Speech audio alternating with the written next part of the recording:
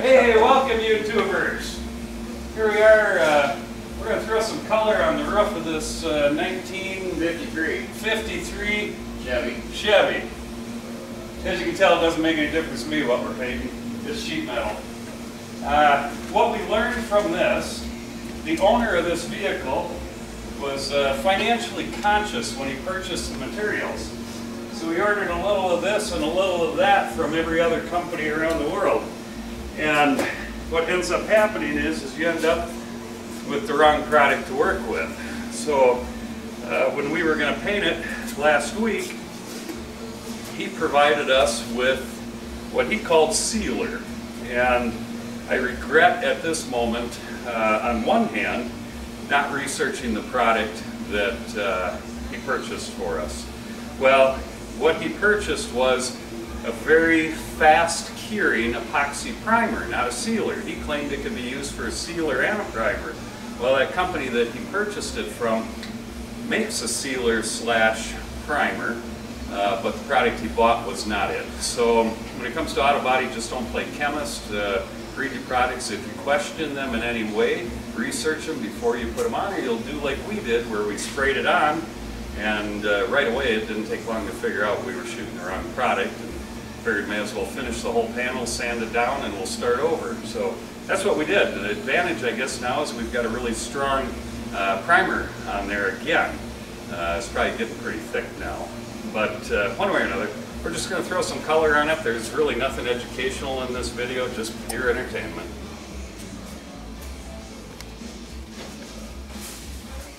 Cool. Perfect. Mike, do you want to say something? Yeah, I'm gonna mix another drink. Oh yeah, and you'll be able to watch us do a little drinking. That's half the fun. So I gotta say, Don bought these amazing paint respirators, and we found out they weren't for paint, so I bought some filters, and I kind of rednecked them. What are you using? Got these new filters here. Oh, you duct taped I it. duct taped the new filter that's actually supposed to be a paint filter on there, and unfortunately the ones that came with it weren't. You do know respirators are cheap. Well, I did. Oh, just checking. Hey, this video could be educational. Yeah. It just might end up being a review of the Harbor Freight paint gun. They could be. All right, I'm going to start on this side, Porter, if you want to get the Stool thingy? platform, but don't put them leg to leg, interlock them. That way I don't have a 12-inch step to try to pull through. So like that, correct? Yeah, just so they're close. Cool. We could make this educational. Let's start with this gun I've had now almost 30 years. It's a DeVilbiss, been a great gun. It's never seen anything but clear until, of course, last week when we put material on this vehicle. So I thoroughly cleaned it. I brought it with as a backup plan, and I thought, well, I'll give Harbor Freight a try on their, I don't know what you want to call it, a Spectrum HVLP Black Widow.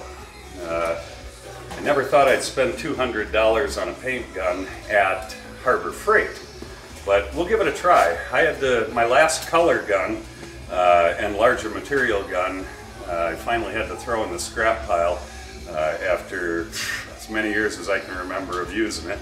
It finally met its life, and I wasn't going to install or invest any more money into it. So one way or another, I thought just for kicks I would give this Harbor Freight gun a try. I do have to say it's nice and light. I had to buy their regulator and gauge for another $5. I think we can live with that. Compared to, you know, DeVilbiss, you probably spend $40, $50, $60 on a regulator there. You can't beat the DeVilbiss gun. I'm sure everybody out there is going to throw out their brand that they like best, but I grew up on DeVilbiss, shot DeVilbiss all my life, and had no desire to change. But we'll try this one. So it's going to be a tough one to beat. I brought this with as a backup plan, despite I do not want to put color through it again. So we're going to try our $200 Harbor Freight unit.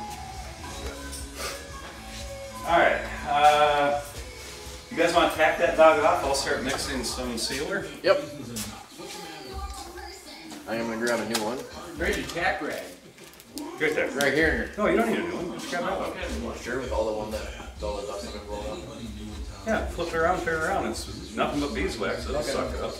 Yeah, I use these things for ages. Okay.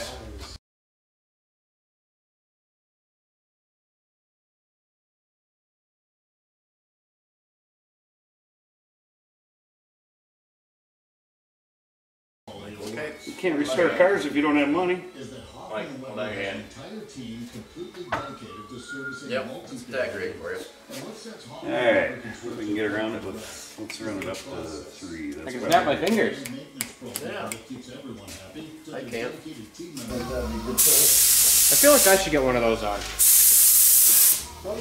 Holy crap, look at that pattern. Holy shit. That's intense. Okay, I can live with that. Okay, so far it's a winner. Now we'll see if we can actually put material in the vehicle.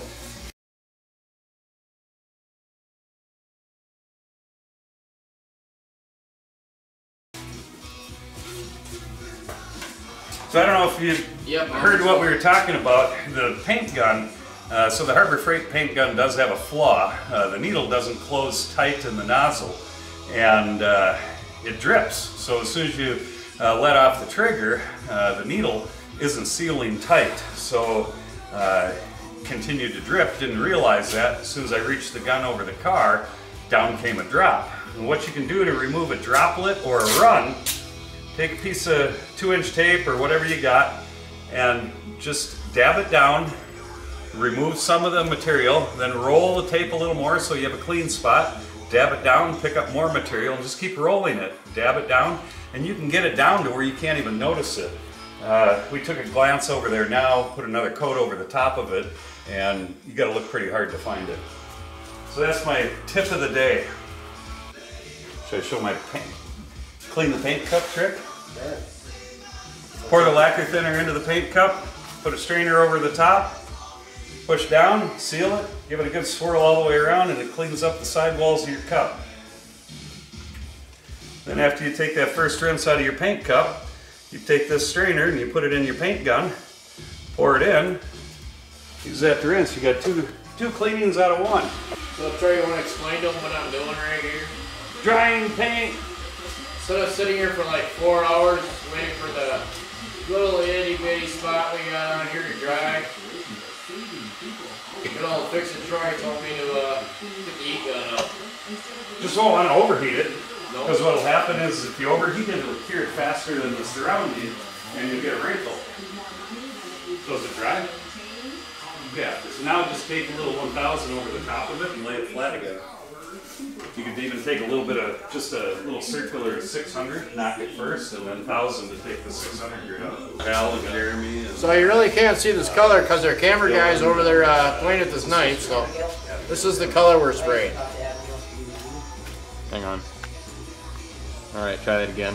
yeah, How's we don't that? see her much anymore. You know, he's got a girlfriend, she's got a boyfriend. Quite the color. They show up long enough that he shows So up. it's going to go on shiny and it's going to dry flat. Just showing the pattern here. You got a tape measure?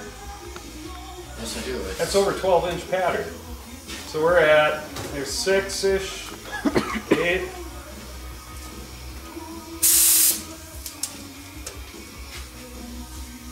Just about a foot. Just over a foot. Yeah, just a little over. Just a little over a foot. Yep. Well, let's give her a turn. There we go. Wasn't shooting square. Much better. That's a nice pattern for a cheap gun.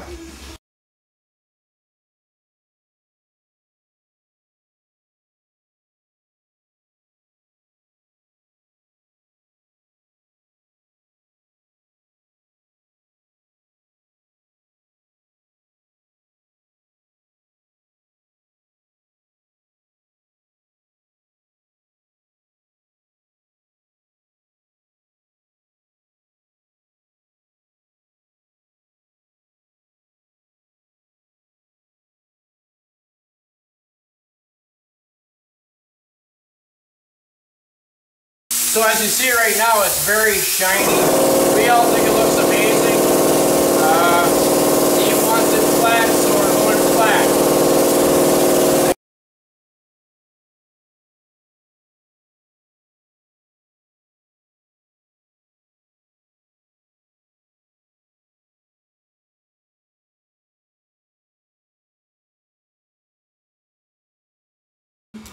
Okay, say something.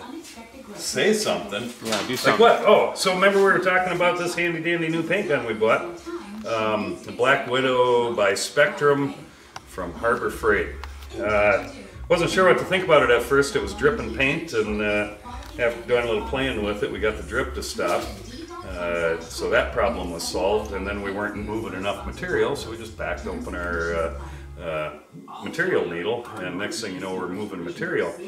And we were getting a 12-inch pattern and laying it down nice and wet. Worked great. This was a single stage paint, no clear over the top. It'll dry with a satin finish. But my end result of the gun, great gun, sprays beautiful. Once we got past the drip, it was perfect. The only thing I didn't like is the cleanup. This cup, it's got to go in the garbage can. We'll put an aluminum cup on it that cleans up a little easier. Otherwise, it just, every nook and cranny just still holds color. So there you have it. I think it's worth the $200. Thank you.